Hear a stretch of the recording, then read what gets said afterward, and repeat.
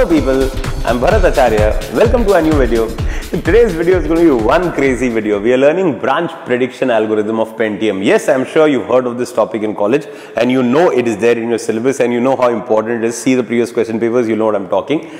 They love to ask this because it is one intense algorithm and also it's a very significant step in the progression of processors. Pipelining.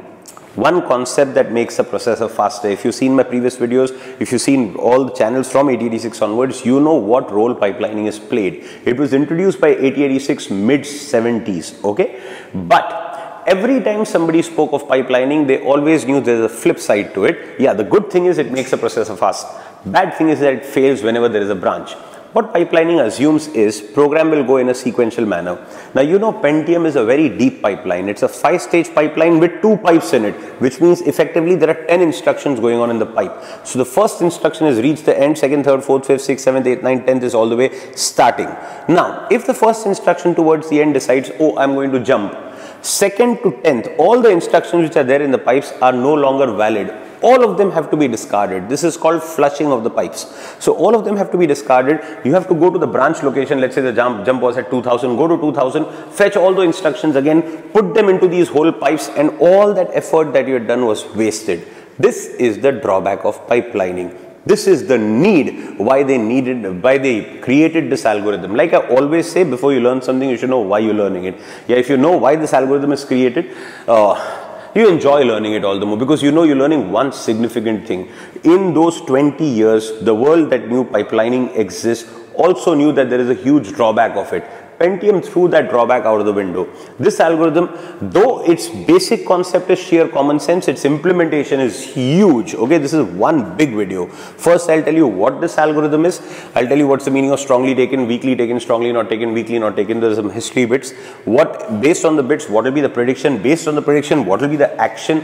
Now, that is just the first half. That's not the end of the algorithm. No, not at all.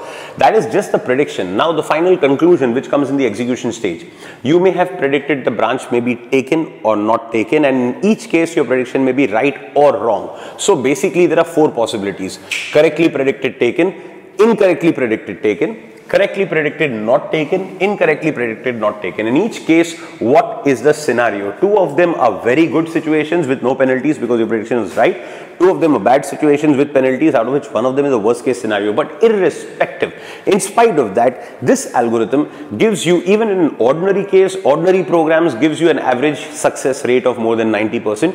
In ideal situations like loops, which is what this algorithm is made for loops. You know, a loop is also a branch, and if you're doing 1000 iterations, you've done 1000 branches practically. This algorithm will work 999 times. So it gives you a very high hit ratio in certain cases. So what does that mean? That whole drawback, that stigma associated with pipelining, that it fails whenever there's a branch, was thrown away by Pentium. And because of this, the world had the guts to further increase the level of pipelining. Pentium was a 5-stage pipeline. That was Pentium 1. Then came Pentium 2, 3, 4. Pentium 4 net burst architecture, 20-stage pipeline. Now, how did they get the guts to do that? Because they had this algorithm in their background. That pipelining will sustain branching, and in more than 90-95% cases, the algorithm holds true, so it gives you the correct prediction. So it's one wow step in computing and one big reason why processors happen to become so fast today. Pipelining was the reason, but it had its drawback. This is the algorithm that removes that drawback.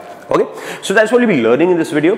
I'll tell you one thing about this topic. Okay, it's a big topic. This video is going to end up becoming a 40-45 minute video, so it's going to be huge. But I'll tell you very frankly, once you understand this video, once you finish watching it, you will not even have to look at the answer again. You'll straight away be able to write it in the exam. You will not have to by heart one word of it because it just flows. Even in the middle of the night, the proof, this is about what, almost 4 in the night that we are making this video. At any state of mind, somebody asks you the algorithm, you'll be able to say the whole thing because it's so logical, it just hits that sweet spot in the head. Anyway, so that's about it. Now, that's what we're going to do in the video.